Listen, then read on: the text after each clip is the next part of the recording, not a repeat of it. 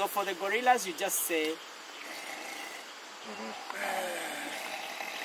So when you say that, the silverback replies you. You'll hear something like.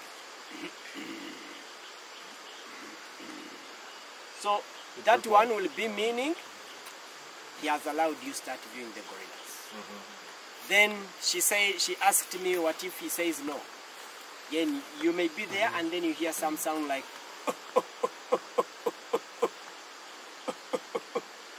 That is always a warning. He does that because of two reasons. You'll have either gone too close to him or her, or you'll have touched his food.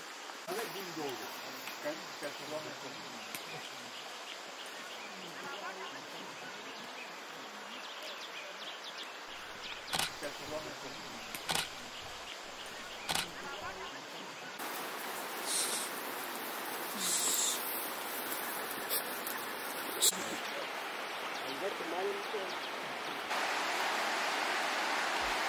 the